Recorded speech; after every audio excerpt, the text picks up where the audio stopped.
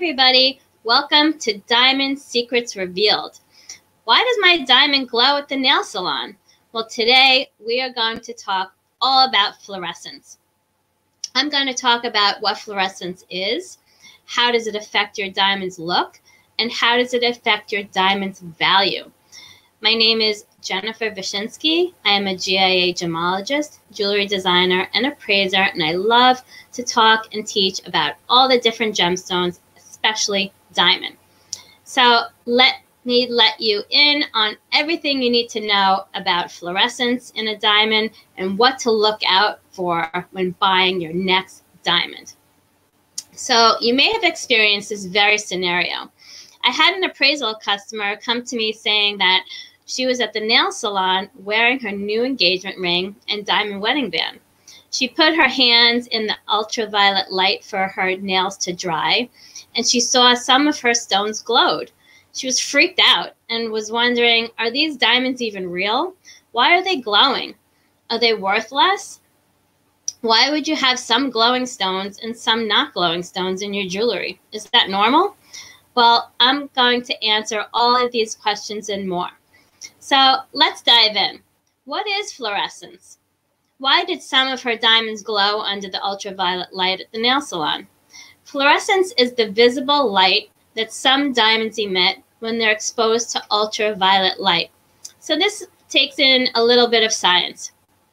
The ultraviolet wavelengths, which is the wavelength range just below the visible spectrum, so right below the red to purple colors that you see, these wavelengths excite the electrons within the atoms of the diamond, causing them to quickly jump to a higher level.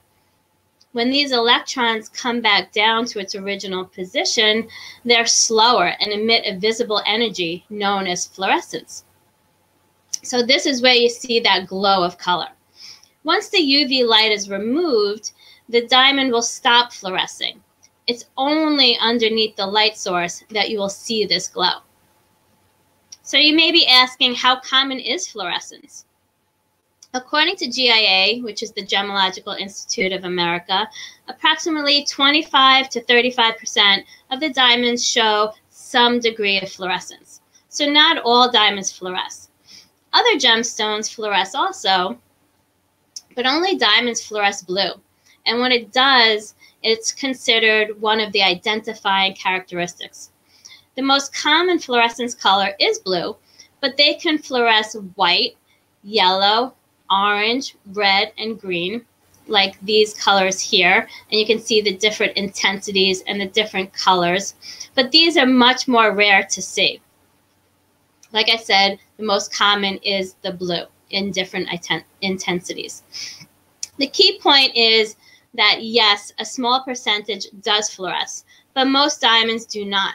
So it's not a key determining factor to separate diamond from look-alike colorless stones or simulants. So how is fluorescence checked and graded? Fluorescence in a lab is checked in a controlled environment. It is examined before color grading and viewed in a black box like this one here, and it has a long wave and short wave ultraviolet light on top. The diamond is placed table down or upside down and judged under long wave ultraviolet light. And then it's compared to that grading scale on top to see the intensity. So in order to view the intensity accurately, you must have a dark or very dim room, or at least have the diamond covered from any light source other than the UV light, like this light box here. So the intensity of the fluorescence is described as none, faint, medium, strong, and very strong. So you can see the different intensities from none to very strong in this picture. So the lab will indicate the color of the fluorescence if the intensity is medium or stronger, and this is noted on the grading certificate. So how does this affect your diamond, and what should you look for? Well, GIA reports that only 10% of the 25 to 35% of all the diamonds that they have seen fluoresce has influenced the appearance of the diamond. So what does that mean? If you're looking to buy a diamond with a very high color, like D or E, you want to be careful of a fluorescence intensity of strong or very strong blue. There are occasions when this high fluorescence can cause the diamond to look slightly purple or oily or hazy in natural sunlight. Since sunlight has UV rays, it can show these negative effects. So this ring here has a very strong blue fluorescent diamond in it, and you can see that it has that tint of purple in the sunlight. So you want to avoid these negative effects. But GIA reports that fewer than 0.2% of the fluorescent diamonds submitted exhibit this effect. So it is pretty rare. On the other hand, if you are looking to buy a diamond with a lower color that has a tint of yellow, like the colors from K to Z, then fluorescence can actually help it to look whiter, since the blue fluorescence cancels out the yellow, so it will actually help it. You can see in this picture here, you have different intensities of the diamond fluorescence, but face up, it actually looks a little bit whiter. So here are my tips while considering a diamond with fluorescence. In the trade, diamonds with medium to very strong fluorescence are discounted much more than a diamond with none or faint. So you can actually save money buying a stone that is slightly lower in color, like J or K, with medium or strong fluorescence, and it could look slightly whiter. This is completely up to you. As I've been saying, always have a few stones to compare, and most definitely take a look at the diamond in the sunlight to see if there's any negative effects from the fluorescence. This is especially true for the higher colorless grades of D and E with strong or very strong blue fluorescence. These I would strongly advise against and must be checked under a few light sources to be cautious. So if you don't see anything, then great. But if you see the stone purple, oily, or hazy, I would suggest to choose something else. On a positive note, fluorescence does not affect the brilliance and the sparkle of the stone. And for the stones with a tint of yellow or brown, it can only boost the color to be a little whiter, which in my opinion is great. As far as smaller stones that make up jewelry, including engagement mountings and wedding bands, it would be very time-consuming and hence costly to examine and separate these small diamonds by fluorescence.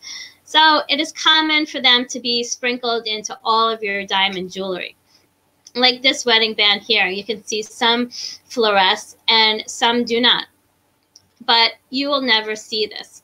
You will only ever discover which ones have fluorescence when you go to a nightclub, or if you go to the nail salon or a tanning salon and they have that UV light, or if you're standing under a black light. Other than that, you'll never know.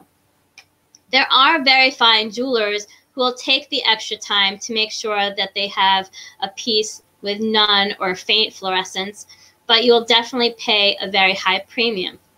And then there are jewelry designers who have started to design pieces that arrange the fluorescent stones to be part of the design or to show a pattern.